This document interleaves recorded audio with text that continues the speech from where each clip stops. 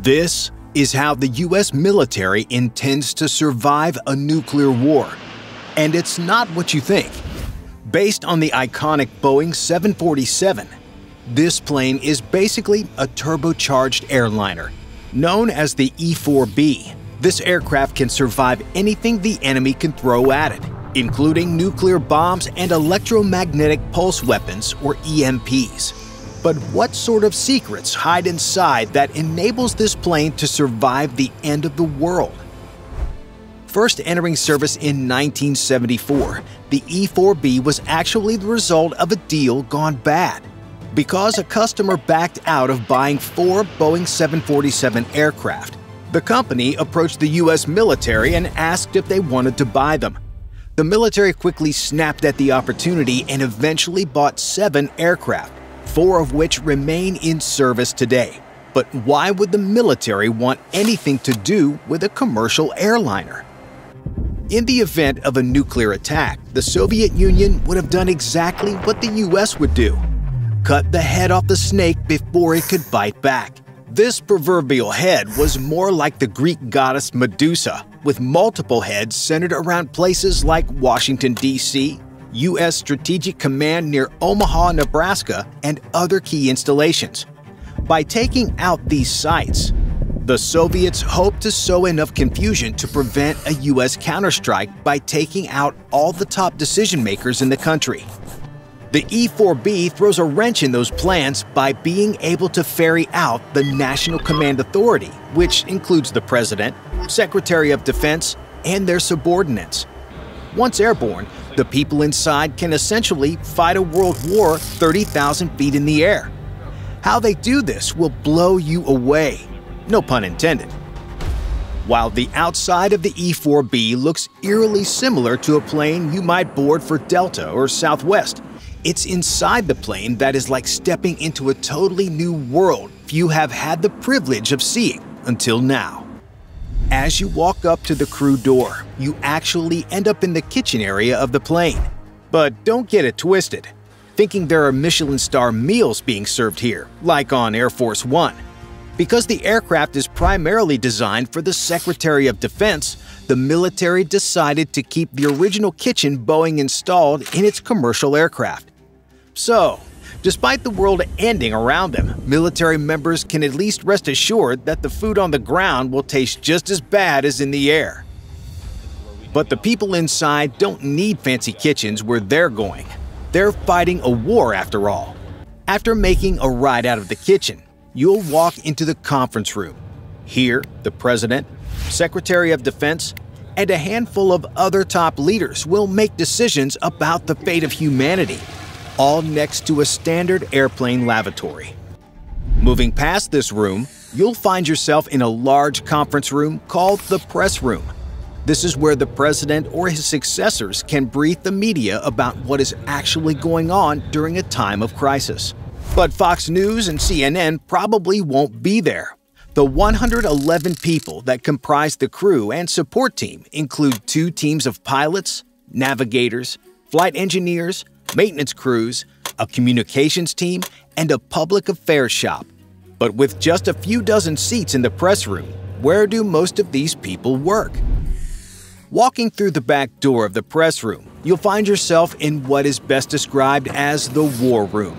Outfitted with the best computers 1980s money could buy, this 5,000 square foot office space is the final bastion of democracy from which the war will be fought. With several dozen separate phone lines, satellite communications, and other necessary office equipment, this is where all the staffers will carry out orders from the National Command Authority on what to do next. After going through the war room, one will see that some of the original amenities, like the flight attendant jump seats and overhead bins, are still there.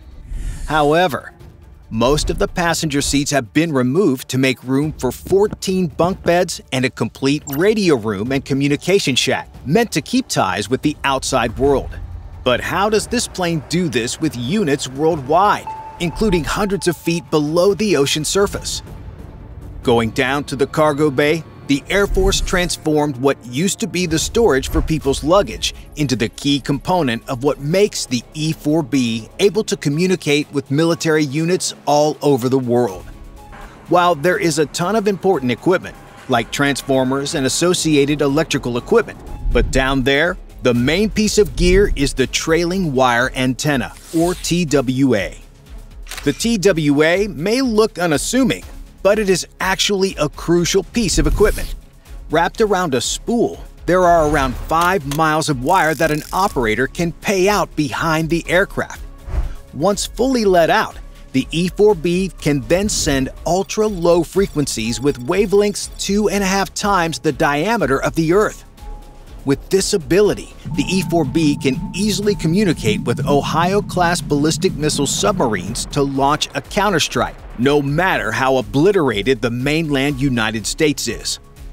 But with this aircraft being a souped-up civilian airliner, how has the military hardened it to survive the end of the world? In a world where everything is digital, including fridges, watches, and practically everything else in our daily lives, the E-4B stands out as being stuck in the 1980s. Think of it as the last working VCR in a world full of streaming devices. But why keep it this way? You must have missed it during our tour of the plane, but the windows are what look like mesh wiring. The mesh is just one of the various countermeasures the U.S. military has installed to ensure the airplane can survive an electromagnetic pulse, or EMP. During a high-altitude nuclear blast, the resulting explosion will release a ton of electromagnetic energy either through gamma rays, ionization of the atmosphere, or several other ways. These electromagnetic waves might not do much damage to human tissue, but they will wreak havoc on anything digital. This is because an EMP blast will result in huge current or voltage spikes that will overload an electrical system and basically fry it. By keeping all the equipment old school and analog, as well as other classified countermeasures like the mesh wrap, the E-4B is able to continue functioning even if the plane encounters this kind of threat. But what if the plane needed to stay up in the air? After all, if Russia was dropping nukes everywhere, all the available airfields would probably be toast too. Just like for EMPs, the Nightwatch has an answer for that as well. With a standard takeoff weight of around 800,000 pounds, the E-4B has enough fuel for about 12 hours of flying. So, how does this plane get a top-off at 30,000 feet in the air? Thanks to the extensive modifications by the Air Force, the E-4B can conduct what is known as aerial refueling. This incredibly dangerous operation involves coming within several dozen feet of an aerial tanker like a KC-135. This is because the tanker will deploy what is known as a Drog. If you were sitting in the back of a KC-135 looking aft, you would see that the Drog is basically like a giant shuttlecock. As the receiving plane gets closer, you notice what looks like a giant arm sticking out of the front of the E-4B. However, this giant extendable boom is how the aircraft connects to the Drog to begin receiving fuel. The tanker begins pumping once the boom is firmly seated within the Drog. While this might sound easy, keep in mind that it is going on at hundreds of miles per hour in adverse conditions and 30 feet away from another giant aircraft while Armageddon is basically happening, so it is no easy feat. But despite its ability to aerially refuel, the Nightwatch cannot stay up forever. With its current outload of food and water, the E-4B can stay airborne for up to a week before it has to land somewhere to resupply. But before the E-4B lands, what would the first week of the end of the world look like? While the military plans for at least one Nightwatch to be available at all times in case of this Doomsday Scenario, the aircraft is frequently used for other, more routine measures, like Secretary of Defense travel or as a backup plane when the president is traveling. But let's just imagine what would happen if the E-4B was actually utilized in a doomsday scenario. How would that unfold? In real life, the end of the world would happen in a matter of minutes. As Washington gets confirmation that nuclear weapons are, in fact, heading toward the homeland, the counterstrike will begin. Because E-4Bs are no longer stored at Andrews Air Force Base outside of D.C., the president would likely board Air Force One first and make a beeline for the interior of the U.S. However, because the Russians know where Strategic Command, or STRATCOM, is located, the on-duty crew would instantly take off with the staff of the National Airborne Operations Command and head towards somewhere they could meet the president. Depending on where the president is, they will likely pick a state that doesn't have much value to the Russians, like Iowa, to do a handoff. Once the president boards the E-4B, it becomes Air Force One, where he can direct how the military will fight back. Of course, before the handoff, the president was likely convening with his advisors on how to respond. But in the event of a general nuclear attack, the only real option is retaliation. However, where and how to strike back is still a matter of debate. The president makes the final decision on how to strike, and he must give the order to his nuclear forces with a biscuit? And before you ask, no, the president does not carry around an infamously dry Popeye's biscuit to throw at his enemies as a last resort. The biscuit actually looks almost like this note card and is an identifier the president carries at all times to authenticate a nuclear order as being valid from him. The biscuit also has a pre-selected menu of targets the president can choose from to give orders clearly and concisely. Think of it like ordering a number 1 at McDonald's, only the number 1 is probably a nuclear strike on Moscow. After consulting in the conference room, he ordered his forces to conduct the attack.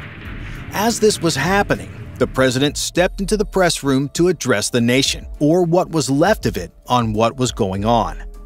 As his words began to hit every remaining television in America, surviving firing units on land, air, and sea began the retaliatory attack. Thanks to the huge array of communication systems on board, the president can monitor strike progress moment by moment, including the exact time of impact. Once it's all said and done, the president would probably spend a few days up in the air as reports come in on what happened and what is left. It's very likely the president would not touch down until some deal has been brokered, lest the enemy try and nuke the president as he touches down. Of course, one can only hope this is just speculation and would never happen in real life. But if it were, the men and women of the Night Watch stand ready 24 hours a day, 365 days a year to make it so. Bye for now.